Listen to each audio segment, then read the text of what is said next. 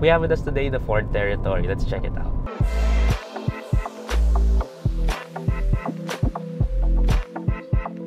So the Ford Territory recently received this new second generation for the Philippines. It was launched at the Manila International Auto Show and we're finally able to take it out on a test drive today. The Ford Territory has been one of Ford's most popular models in the Philippines ever since it was first released in 2020. Now we have with us the second generation and it may just repeat that success with over 1,500 units already sold since its launch a few months ago. Let's check it out. What we have is the entry-level 2023 Ford Territory 1.5 Titanium and it's priced at 1,325,000 Philippine pesos. And Ford has definitely gone all out with this one, wearing a whole new design language, a huge departure from the old one. It's more aggressive, more sporty, larger, and just much better in general in my opinion. Everything is also more cohesive now, unlike with the old version. In front, we have a split headlight design with the LED DRLs on top, and the LED headlights and fog lights below. The DRL, by the way, also acts as the turn signals when in use. We also have a large front grille with chrome inserts for that premium touch, and if you notice, the upper portion looks like it's ready to become a light bar. The side shows how much bigger this actually is because it's 50mm longer. Sounds small, but it shows. It's also more upright unlike the slanted look on the old one, so we have more space inside which we'll get into in a bit. Then we also have 190mm of ground clearance. By the way, I'm not a huge fan of these wheels as they kinda look too basic, but they are 18 inches wrapped in GT tires. And towards the back, we have a much more uniquely Ford design with its full LED taillights which look great when in use. Like before, the Territory name is spelled out across here, and thankfully, Ford has done away with the fake exhaust tips. Finally, instead of one long rear fog light in the center, we have one small one on each side. By the way, please don't use these on normal evenings, stop blinding others. Anyway, opening the manual tailgate for this variant, it reveals the usual amount of space for a compact SUV. It is actually a bit more than before, so it was definitely improved. And now we're inside the Ford Territory Titanium, and as you can see here, it's a totally different interior design compared to the previous generation. So it's a lot more premium, it makes use of a lot of horizontal lines, more straight lines compared to before, and we have larger screens, and also materials have been greatly improved. So you can really tell that this is a real Ford product compared to the previous one because it feels a lot more solid. We have better materials, so we have here in the dashboard soft touch materials, soft touch plastics, we have some leather over here, and we have this really nice looking faux wood design. And again, they feel more solid, so everything feels well built, everything feels built for tough, as they say. But yeah, it does all feel really good, so much more improved, so much better compared to before. And also you'll notice that we have a two-tone interior color scheme over here. So we have a blue and black interior color scheme. They call this peacock blue, and it's actually for this variant, the Titanium. The Titanium X, the top-of-the-line variant of this new Territory, gets a different interior color scheme, but that's a different review.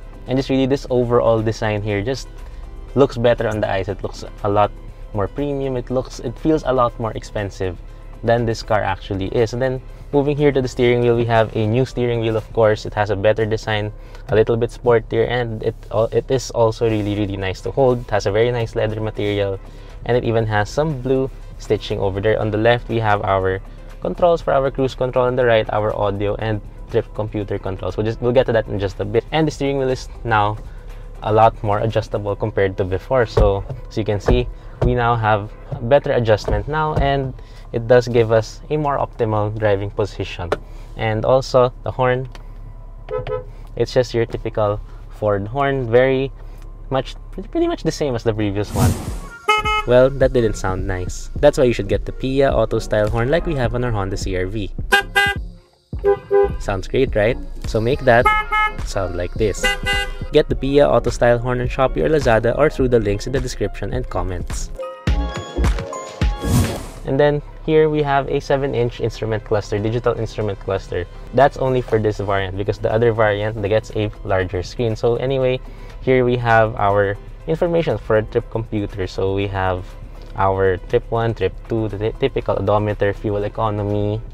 We have a tire pressure monitoring system and our auto start stop indicator if it's on or off. So yeah, that's pretty much the only thing we can find here. Unfortunately, we don't have much information to find here, unlike in other cars these days. Then moving towards the right, we have a large 12-inch touchscreen infotainment system. This one is also much better than before. So the old one had this like quad display, which really it wasn't good at all, and also it was a little bit on the slower side, on the laggy side. This one is a lot more responsive, but still it does have the tendency to feel a bit laggy, unfortunately. But at least they also have here now Ford font, so it looks really part with the car and the brand. But yeah, it is still a bit delayed, so that's really unfortunate. But at least everything here is very easy to find. It's very easy to navigate this screen, and of course we have wireless Apple CarPlay and Android Auto, which of course makes it better.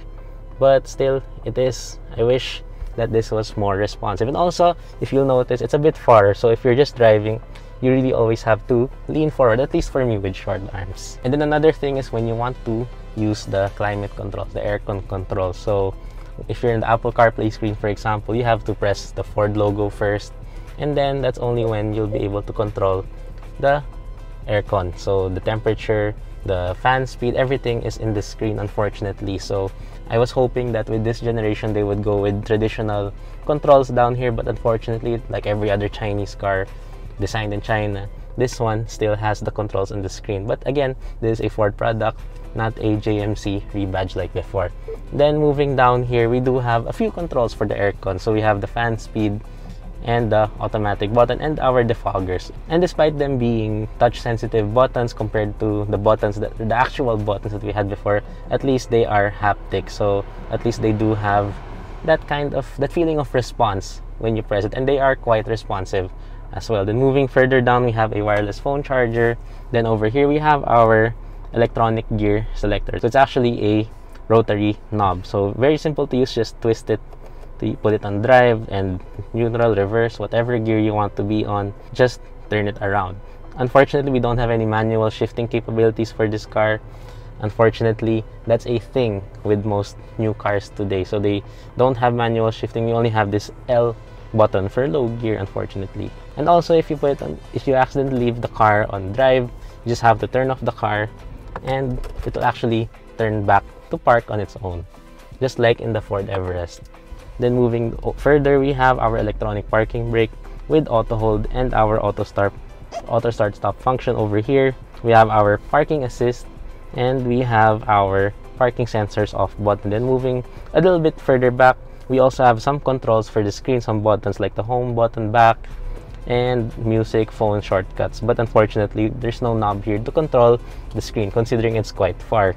Then also we have the volume knob, which really will annoy lots of people because it just looks bad when you turn it. But anyway, maybe that's just me. It really annoys me, actually. Then over here we have two cup holders, so you can actually remove them, or rather hide them, or put the divider on the side, which turns it into a storage area instead of a cup holder. And also, just to add, the material used here in the center console, I'm not a fan of it. It's too much piano black plastic, which does have the tendency to get covered in fingerprints, scratches over time. So you'll probably need to buy some kind of protection for this. And then here, just below the armrest, we do have loads of storage spaces. We have this slidable storage as well, which is of course very helpful, especially when you do want to hide something that's here. Just slide it back and close the cover. And also, might I add, this cover really feels very solid, and it feels really good. And then for the seats, they are also really nice. They're very supportive. They have really nice bolsters. They also have the two-tone color scheme, and it's all leather. It's partially faux leather, but it also has some real leather on it. So it's black and blue, and it also feels really soft. It's a lot softer than before. It's, of course, the driver's seat is powered, and it does offer lots of support. It has lumbar adjustment as well. I hope I can try this out on a longer road trip soon. And now we're at the back seat of the Territory Titanium, and this will actually be pretty much the same as the Titanium X. So this is pretty much what you can expect over there. But anyway, it does feel a lot more spacious than before. So the seats also feel more comfortable. They have a better position, although I must say that they do lack a bit of thigh support over here. So your legs will be either going up If you stretch it, it just feels a bit like it lacks thigh support. But again, they're very comfortable, same material as in front, and we have loads of space over here again. So loads of leg room, knee room, foot room, pretty much unlimited for any passenger here, especially those who are my size, an average Filipino height of 5 feet and 7 inches. Then as for what you get over here, we do have 2 aircon vents, thankfully 2, not 1, just like some other Chinese cars, and we have 1 USB port over here. And also forgot to mention, in front we do have a lot of storage underneath the center console, which comes with 2 USB ports, 1 USB-A and 1 USB-C, and 1 12-volt power outlet.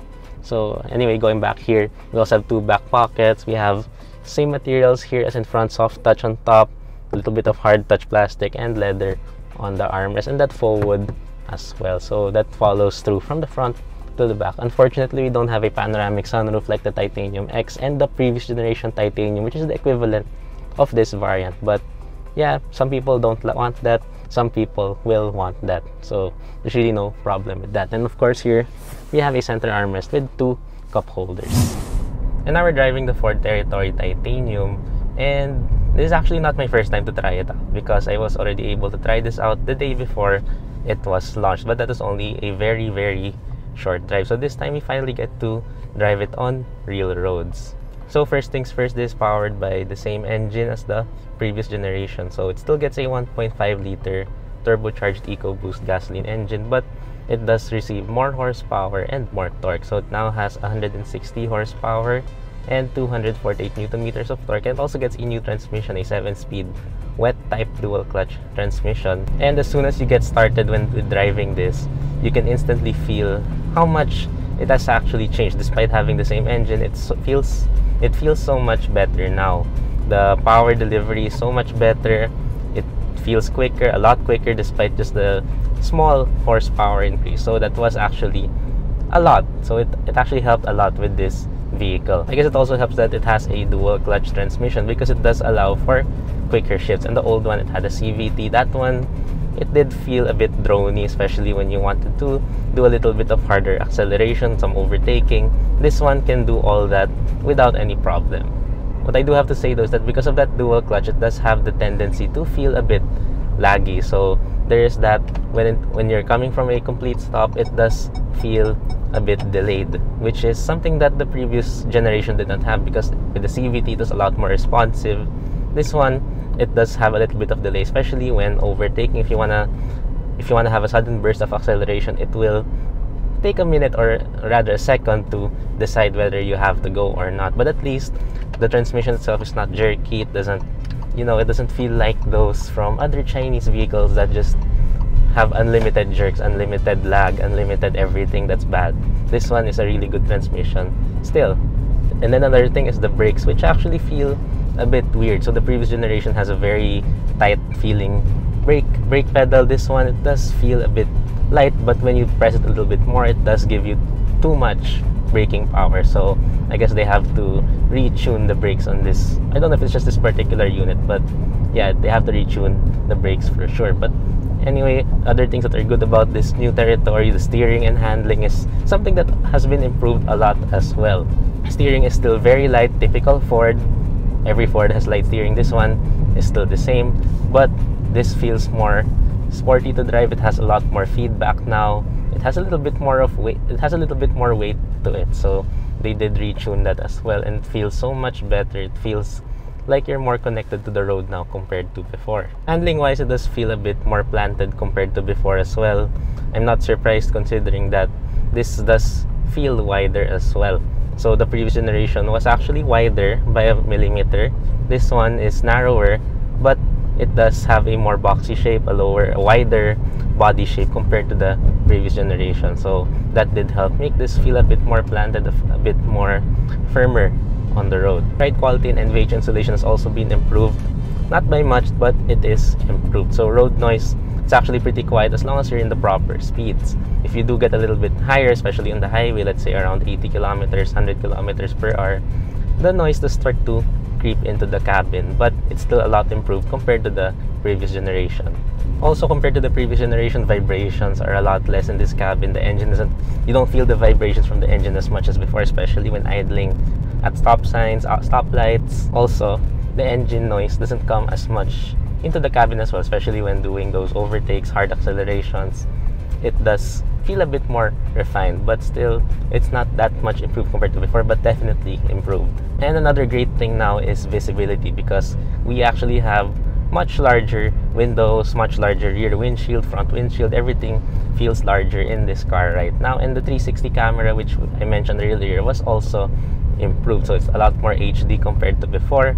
So there's really no problem when it comes to visibility in this car. And also we have blind spot monitoring, which we'll talk about the ADAS of this car in just a bit. And yeah, overall this Sport Territory is actually a lot better really than the previous generation. And fuel economy, this has also been improved a lot. The previous generation was known to be a bit of a gas guzzler, so now we're able to do as much as 11 kilometers per liter inside the city with a decent amount of heavy traffic, a lot of stops. So it's actually way improved compared to before. And then on the highway, I wasn't able to really check, but I did do a proper fuel economy test during our mini media drive with the Territory, which, by the way, if you haven't seen that video, be sure to check it out as well. Once it's uploaded, the link will be available, of course, in the description of this video. But anyway, during that time, we were able to achieve around 10 kilometers per liter in combined driving. So that was a lot of uphill driving. That used a lot of fuel, by the way. A lot of heavy traffic inside the city, some heavy traffic on the highway as well. Really, this new Territory has improved a lot, and that's what I've been saying since we started doing this review. And it really is because that's the way it is. And really, overall, this is just really better, but we don't end there. So let's talk about the Territory, the new Territory, and the old Territory from an owner's perspective.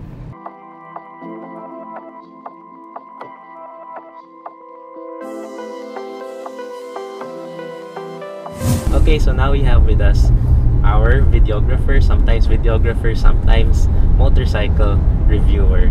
We have Martin over here, and he drives a Ford Territory 2021, diba? Yes, 2021. So, ano thoughts mo about this new Territory? First, I guess unang napansin ko, it's design pag sa labas na it looks bigger compared to mine. Tapos, sa inside naman, mas spacious to. Sa likod, you can fit like 5 people na comfortable sila dun sa likod. Then, ang ano naman yun? 5 people sa likod? Ay, 5. 3 people sa likod. Well, how about sa engine? Ano yung masasabi mo? Sa engine niya, since nasanay ako sa CVT, mas nafe-feel ko, mas parang may power to when you like floor it. Because of the DCT? Oo. Mas nafe-feel mo, may mas malakas yung power niya. And more horsepower in torque, diba? Yeah. The number shows. Handling? Pretty much the same. Or like... Actually, same lang, yeah. Yeah. Planted pa rin naman siya. Which is better? Siguro sa driving, like comfortable sa pag-drive. Ito, kasi mas pwede mo ilapit sa iyo yung yung steering wheel compared to the last gen. Kasi sa last gen medyo limited lang yung adjustment mo sa steering wheel. So siguro mas comfortable ako dito mag-drive sa pag-drive nito. So, di ba ang daming may ayaw nitong new generation Territory na owners ng same sa'yo. Yes. Lalo na yung mga recent lang bumili. As in, so much hate, diba? Yes. But for you, would you buy this one? Lalo na considering that this also has less features, a bit less features compared to the one you have. Well, honestly, for the price, I would actually trade in yung Territory ko ngayon, the last gen, to this one. Kasi yung comfortability niya pag nagda-drive with this, yung steering wheel niya pwede mo ilapit sa'yo. And siguro, yung seat niya sobrang lambot compared to the last gen. Yeah, for the long term, I would trade in or like buy this one rather than the Territory I have. Even with less features? I guess so. If pag sa inyo naman, pag feel nyo, you need the features and everything, pero di pasok sa budget, you get the last gen. If also, like used, diba? Yeah, if used as wala nang brand new, of course. And if the sunroof or the moonroof is your thing, like me, yes. Get the last gen na lang. Kasi yun, may sunroof ka na. Ito, wala. Well, just to note, kung ano yung mga features that this doesn't have anymore compared to the previous generation Titanium. No more sunroof. No more adaptive cruise control. No more... What else? Lane departure warning, lane keep assist, I'm not sure. Pero we don't have that anymore here. And we also don't have... What else? I think that's it, right? Yeah, sunroof. It's the biggest difference. No more sunroof. And the adaptive cruise control. Yeah, I think that's pretty much the difference, diba? So, still, you'd rather get this one if you can. Yeah. Kahit itong, ano lang, itong base model nila. No bias naman, diba? No bias. Anyway, before we end, I'd like to ask him one more question. Honest issues with your territory. So, lots of people say Ford, sirain, diba? So as an owner of Ford territory for how long na? 1 year? More than a year, More yes. than a year. Any honest issues that you encountered? Siguro the only issue that I had was yung screen niya. Siguro sa software na yun, naayos naman nila. Na nag-restart siya or like namamatay yung screen ko, yung speedometer and everything. Yung dito naman, yeah, occasionally nag-restart siya nung nakuha ko siya like after, let's say, Your car? Yeah, my car. After 5 months and so. Pero nung sinabi ko naman dun sa service nila, inayos nila. Ngayon, For free or nagbayad ka? everything's for free. So, wala lang binayaran. I just told them na, I have this issue. And then, within the day, wala. Pagpunta ko doon, nauwi ko rin yung territory after nila maayos. Tsaka free service ka? Free diba? service, yes. For 3 years, I think. Yeah, 3 years. I don't know if that's the case with this one. But this is not a paid ad, so we can't talk. We won't advertise this car. Yun lang. That's the only issue I had sa territory ko. Like, besides that, everything is good. Okay. All good. Ford already had a great product with the old territory. This one takes it a step further and improves where the old one had to. It's still not perfect, but it surely is much better than it ever was.